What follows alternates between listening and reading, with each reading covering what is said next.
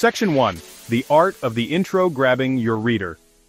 Think of the first line of your essay as a fishing line. Just as a fisherman carefully selects the right bait to attract fish, you must choose your words wisely to draw in your reader.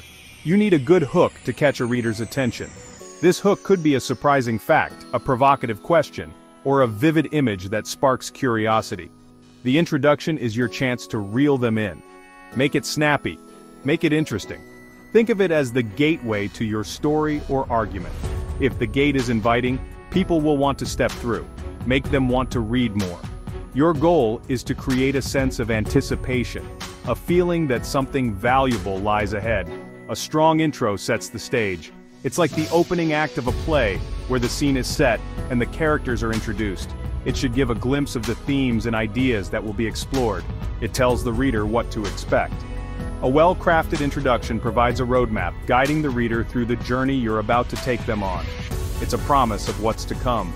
Just like unwrapping a gift, the introduction should build excitement and set the tone for the rest of the piece. Don't be afraid to be bold and creative. Take risks with your opening lines. Sometimes the most unexpected beginnings are the most memorable. Remember, you have just a few sentences to make a good first impression. Make them count. Every word should serve a purpose, drawing the reader deeper into your narrative. What will make your reader bite? Think about what would intrigue you as a reader. What kind of opening would make you want to keep reading? What are some of your favorite opening lines from books or essays? Reflect on why they work and how they set the stage for the story or argument. Use these insights to craft your own compelling introductions. Section 2. Why section intros matter. Guiding the way. Now imagine your essay as a journey. Each section is a new leg of the trip. Section introductions are like signposts. They guide the reader, showing them where you're going next. Without clear section intros, your reader might feel lost. They won't know what to expect or how each part connects to the bigger picture. Keep your reader engaged by giving them a little preview at the start of each section. Let them know what's coming and why it matters. Have you ever felt lost while reading an essay? How can good section intros help? Section 3. Hook, line and sinker. Techniques for engaging intros. Crafting an engaging introduction is like setting the perfect bait for a fish. You need to entice your reader right from the start. So how do you write a captivating section intro? It's all about grabbing attention and making a promise of value. Your introduction should be a gateway that invites the reader to explore further. Think back to that fishing analogy. You need a tempting bait to hook your reader. Just as a fisherman selects the right lure, you must choose the right words and techniques to draw your audience in. Here are a few techniques. Each method can be a powerful tool in your writing arsenal. Start with a question. Have you ever wondered? Questions are a great way to engage your reader's curiosity. They create a sense of intrigue and invite the reader to think. Questions pique curiosity and draw the reader in. They make the reader feel involved and eager to find out the answer. Use a surprising fact or statistic. Did you know that? A surprising fact can jolt your reader into paying attention. It can be an eye-opener that makes them want to learn more. A startling piece of information can grab attention. It can make your reader sit up and take notice, setting the stage for the information that follows. Share a relevant anecdote or quote. A short story or powerful quote can make your writing more relatable. Personal stories or famous quotes can create a connection with your reader. Remember, variety is key. Mix and match these techniques to keep your reader engaged. Don't rely on just one method. Use a combination to maintain interest. What other techniques can you think of for writing engaging introductions? Think about your audience and what would captivate them. The possibilities are endless, so experiment and find what works best for you. Section 4. The power of questions. Sparking curiosity. Questions are powerful tools in writing. They serve as the bridge between the writer and the reader, creating a dynamic interaction that goes beyond mere words on a page. They invite the reader to think, to ponder, to engage with your words on a deeper level. When you pose a question, you are essentially opening a door for the reader to step through, encouraging them to explore the ideas you are presenting.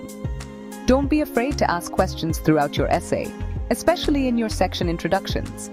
These questions can serve as a guide. leading your reader through the complex landscape of your thoughts and arguments. A well-placed question can create suspense, highlight a key point, or simply encourage reflection. It can make your reader pause and think, "What does this mean for me?" Or, "How does this relate to what I already know?"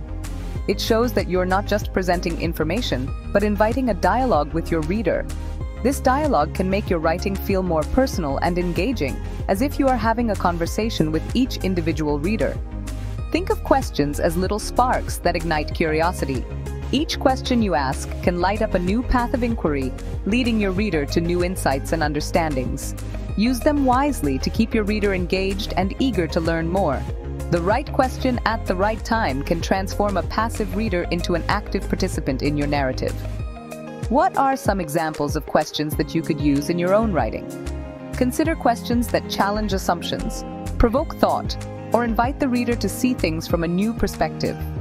By doing so, you not only enrich your writing, but also create a more interactive and thought-provoking experience for your reader. Section 5. Transitioning smoothly, connecting your thoughts.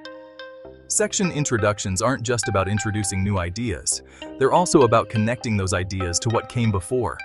Smooth transitions are crucial for creating a cohesive and enjoyable reading experience. Think of transitions as bridges between your thoughts. They help the reader follow your train of thought and see how each section builds upon the previous one. Use transition words and phrases like "however," "therefore," "in addition," or "on the other hand" to signal shifts in your argument or introduce contrasting viewpoints. What are some other transition words and phrases that you can use in your writing? Section 6. Examples and actions seeing intros at work. Let's look at some examples of effective section introductions. Weak. Now I'll talk about the benefits of exercise. Strong. Ready to feel more energized, sleep better, and boost your mood? Let's explore the incredible benefits of regular exercise. Weak social media has its downsides. Strong. From cyberbullying to information overload, social media's dark side can have a profound impact on our mental well-being. Notice how the stronger examples are more specific, engaging, and relevant to the reader. They pique curiosity and set the stage for the information to come. Can you rewrite these weak introductions to make them stronger?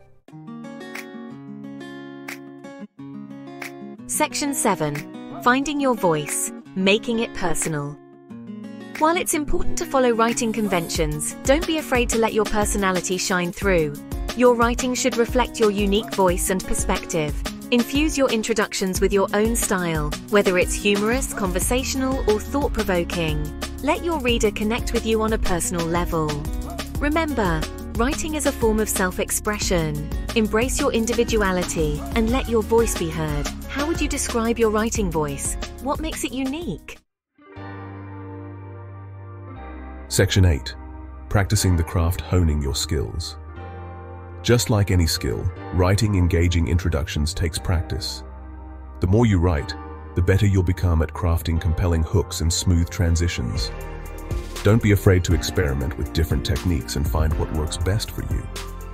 Try free writing, brainstorming, or outlining to generate ideas. Remember, even the most experienced writers revise and refine their work.